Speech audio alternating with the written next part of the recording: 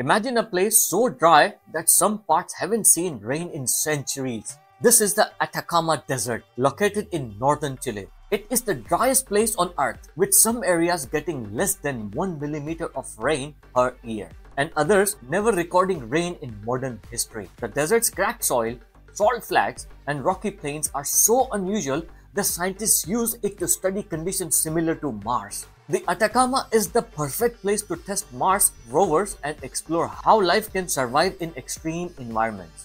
But here's the amazing part, life still exists here. Tiny microbes live in the salty soil, adapted to survive in some of the harshest conditions on Earth. Even flamingos and few tough plants can be found in certain spots, showing how life can survive where it seems impossible. At night, the Atacama becomes one of the best places in the world for stargazing. Its high altitude, clear skies, and lack of city lights make it perfect for viewing the stars and the universe. The Atacama Desert is not just a dry and empty land. It's a place of full discoveries and natural beauty. From its connection to Mars to its stunning night skies, the extreme desert helps us understand more about life and the universe. Would you visit the driest place on Earth to see its wonders?